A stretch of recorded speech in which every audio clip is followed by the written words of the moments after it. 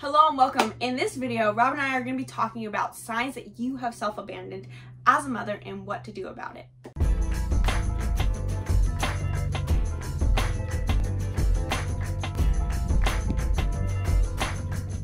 Hello and welcome back to the channel. My name's Gabby. I'm Robin. We're here to help you be the hero of your story. So in this video, we're going to be talking about one of the manifestations of your own childhood programming. And this is one that doesn't necessarily happen in childhood, because this is one that starts to play out as women become mothers. And so we're going to be talking about signs that you are someone who has kids and you are actually disconnecting from your sense of self. And as a result, you probably feel disconnected from who you truly are, your true sense of peace, joy, intrinsic fulfillment, and really knowing what it is you want in your life. If those have kind of rung true for you, as I said them, we're going to dive deeper into why that is and what you're going to do about it. There's a really good chance that too, if that is you, you are exhausted, because if you have, if you're playing this out in your life unintentionally, you are probably overgiving to so many places and trying to be there for everyone and be everything.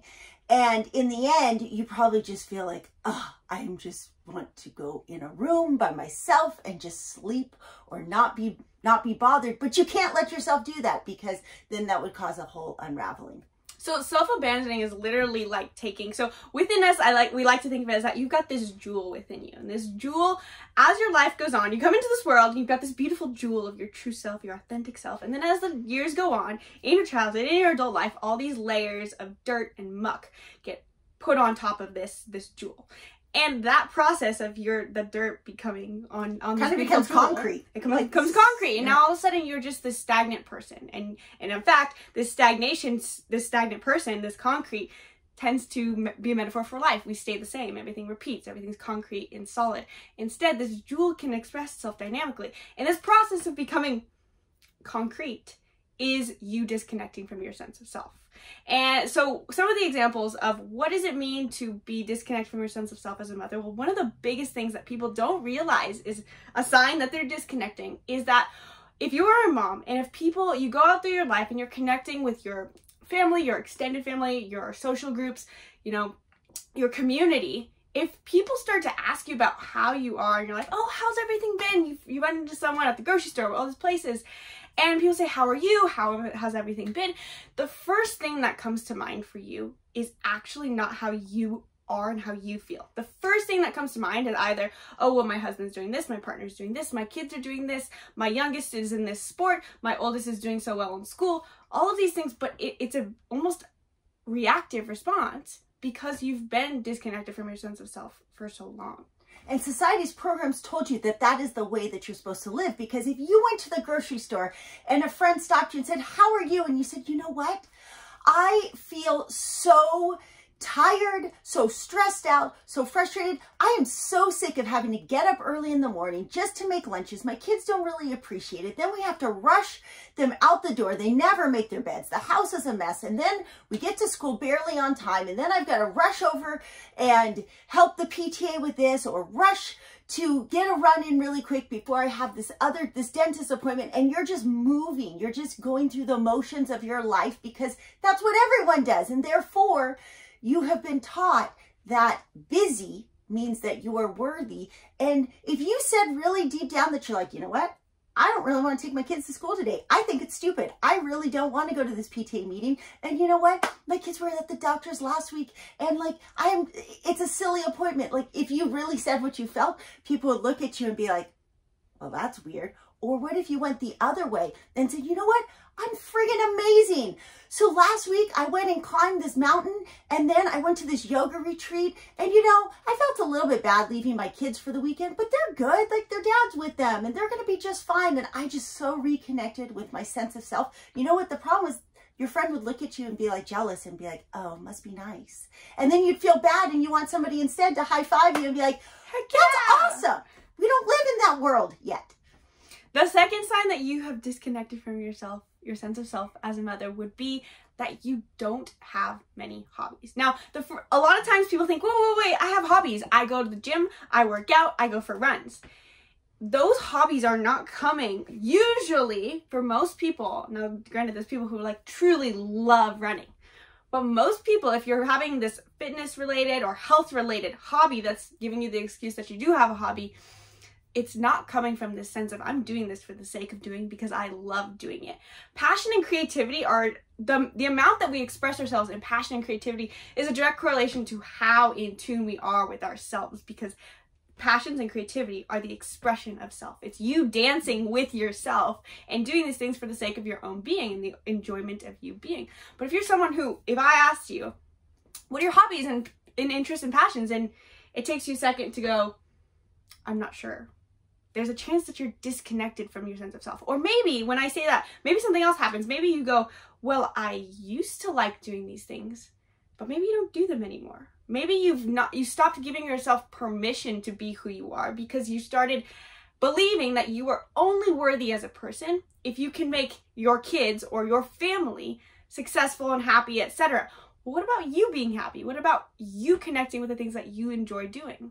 In fact, right before this, Gabby and I were sitting in the jacuzzi and I was saying how, like, you know, I don't remember exactly where it happened, but at some point we moved into our RV, and at first I wrote all these books. I didn't necessarily market them. I didn't do a good job selling them, but I wrote these books and it felt so good to have this expression of self. And even early on in our blog, there's just this joy in writing. And also I used to just read books for fun. And then we start creating all these businesses and everything started to become a task. And I was saying, like, God, I don't remember where that shift happened. And so I catch myself and I start to stack little things. Like for me, one of the easy ones is I start reading. I love Paulo Coelho books. So I'll start just reading for fun, just because I enjoy it, even though in my head it's like, well, I got to get something done. I got to clean, or I got to write another blog or record another video, or I got it.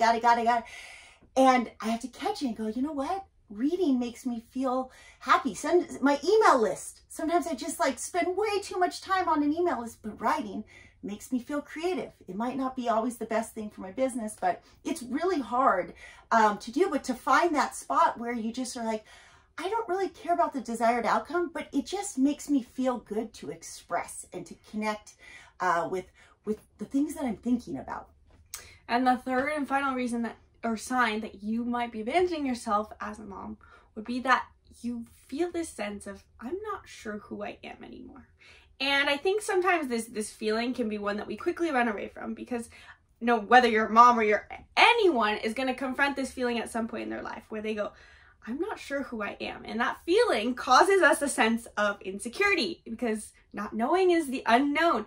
Unknown feels like death. It's scary. So if that inkling has come back for you, you're probably going to shut it out pretty fast. But if you're someone who at any point in your life has ever had that dialogue run through your head of like, I'm not sure who I am, or like, the person I used to be, I don't know her anymore. However, if you are someone who has self-abandoned, you might have this faint memory. You might have this feeling of where you can recall a time in your life where you did know who you were, or you loved who you were, or you expressed who you were. If you feel that sense of, honestly, like what's the word? The positive memory, reminiscent about those times, there's a good chance that that's a calling within your soul that you need to come back to it. It's like a sign. It's like an alarm. Like, hey, come on, it's time for you to come back to who you are. And it's also a sign to tell you that you're not living in that right now. You've disconnected from that. And it's time for you to actually reclaim your sense of self. That's definitely, what took us down this road where we're at in our life now is that, I had 5 kids back to back, started really young, so busy having kids. And then I finished with the 5th and I was like, you know what? I want to camp more. I just want to sit on the beach. And then I see the waves. I'm like, you know what? I want to grab a surfboard. I want to play in those waves. And then you just start doing things. And we started hiking, we didn't used to hike. And then we go and hike and like, wow, this feels good to like just be. I remember as a kid being on trails and just loving the sense of like, I wonder where this trail goes to. And there's so many different ways that you can step out into the unknown. It doesn't always have to be through adventure sports, but a lot of times just getting in nature is the easiest way to reconnect, or at least to trigger some of those thoughts of what you used to be or what you used to like to do. Because I think all of us at some point loved to do cartwheels in the grass, or play tag, or hang on the monkey bars. Like, even if we start from just those, you might literally start to break up that concrete that is tightening around that beautiful gem inside of you. So Robin shared so many great tips for you to start to discover your sense of self again and reclaim that sense of self again. But there's one big thing that comes up for a lot of people, a big conflict that comes up when people are trying to actually take these actions, take these steps. And the thing that comes up is actually not something physical. It's not like, oh, it's raining outside, I can't go have fun. It's usually not that. In fact, the big thing that's standing in your way between where you are now and your authentic self that is full of joy and love is your childhood programming. And there's a couple of different versions of childhood programming that could come up for you, and it's obviously dependent on your childhood. Of course, we talk about in other videos how you're really just destined for your childhood programming and based on your astrology, but we'll save that for another video. But there's 3 core childhood programmings that are going to trigger you to essentially disconnect from your sense of self as a mom. And so the 3 possible reasons are: 1, you have a strong inner critic. So your own inner beliefs about yourself is that you have to live up to perfection, goodness, and morality. And so you have to follow society's standards of being a good mom. Now, this probably comes from an inner critic that probably came from an external critic you had as a child. So whether that was a mom or a dad who was highly critical of you as a child, there's a good chance that that critic is coming out in your life as a mom and saying, I have to be good, I have to be perfect, I have to be great for my kids and for the world. The second possibility is that you have a feeling of unworthiness, that you as you are is not good enough. You are not worthy. And again, this could come from childhood, come from astrology, but there's this feeling that you can't, because you are not worthy, you are only worthy if you are accepted. You need to be accepted by your parents, but then this plays out as a mother because you need to be accepted by your kids because you haven't truly accepted yourself. And so instead of trying to, a lot of people with this wound end up not disciplining their kids or feeling like they're constantly walking on eggshells with their kids because they don't want to be rejected by their kids emotionally. This is not literal rejection, it's just an emotional rejection of they don't want their kids to be mad at them because then it would make them feel unworthy. And the last one is that the wound could be coming from a childhood programming of abandonment. Abandonment is the feeling that whether physically or emotionally, you were abandoned as a child. This is kind of self-explanatory. Obviously, there's people who were literally as abandoned as kids, but have you ever thought about if you felt emotionally abandoned as a kid? Did you feel like you weren't able to actually share and express your emotions as a kid and be accepted for the emotional chaos that was you as a child? That is just a natural part of life.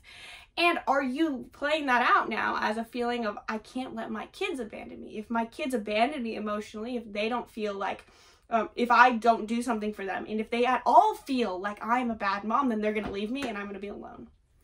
Yeah, and so all of these wounds are, they can be painful. They can really, to overcome these wounds, it is the unknown. It is scary to face these realities. But we encourage you that we are at this most amazing time in the Earth's history where we can actually get the support we need to defy the norm and heal these, because we are not alone in this. This is a generational pattern, a generational deficiency in feeling worthy, of feeling attachment, of feeling included in the tribe. And so we had, our grandparents probably felt the same thing from our great-grandparents, that you don't understand me and that you're making me have to be perfect. And then they carry that to the next generation. And then we have our parents who are like, no, you can't rock the boat. The world is dangerous. You need to fit in.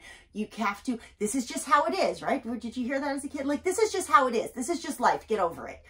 And I'm here to tell you it's not true. I was told that. That's just how life is. Get over it. Life's not meant to be fair. But that's putting you as a victim. And really, you have this ability to be a creator and to make sure that your thoughts are in alignment with what your life is that you really want to live. That's why in Be the Hero, we talk so much about scripting, about being able to connect to your energetic field, to the quantum field, and instead of just constantly chasing worthiness or chasing attachment, you can draw those things to you, because then you start to really hone into the fact that you have that already inside of you. Okay, so if we gave you a lot of really helpful tips here, but again, I encourage you, like, it's up to us. If we don't do it, then we're passing that back down to our kids. And, you know, that doesn't always end the way we want it to. We want to be more for our kids. And this is how we can be more for our kids, isn't by signing up for more lessons, isn't by helping them with their homework. It's not by taking them on a trip to Disneyland. It's about healing our own shadows, our own wounds, so that we can show up authentically for our kids, so that they see that authenticity isn't perfect. So if you guys want to check out Be The Hero, you can join Be The Hero Academy for your first week totally free. All you have to do is visit BeTheHero.Academy. That's it, BeTheHero.Academy.com. And there you can learn more about all the amazing things that we offer in Be The Hero Academy. In Be The Hero Academy, it's a group coaching membership. So not only are you going to get live weekly group coaching calls every single week, but you're also going to get access to a growing archive of constantly new workshops and courses. So right now, I think we have something like 25 about different courses and workshops in there. And every single week, we're adding new stuff to that. We have different quests that you can take depending on your desired result, desired goal that you have right now in your life. So if you are someone who is watching this, and there's a good chance if you're watching this video right now, there's one of two quests that you want to take on. One is the parenting quest, because in the parenting quest, not only is Robin teaching you exactly how to help you bring out the authentic jewel of your child, it's helping you have the tools to fulfill your own needs, your own needs as a mom, as a person, and heal and fulfill your own desires so that you can lead by example. But on the other hand, if you're not ready for the parenting quest, we have so many other quests. We have quests like the relationship quest. We have chakra healing journeys that you can take if you're at the phase of you're like, I'm ready to heal this and I'm ready to step into my power, into my worth, and into my sense of love for myself. In the end, in Be The Hero Academy, we teach you how to reclaim your sense of intrinsic fulfillment in obsessive self-love. So you can learn more about Be The Hero Academy. If you guys enjoyed this video, make sure you hit the like button and leave us a comment down below. Thank you for joining us. Namaste.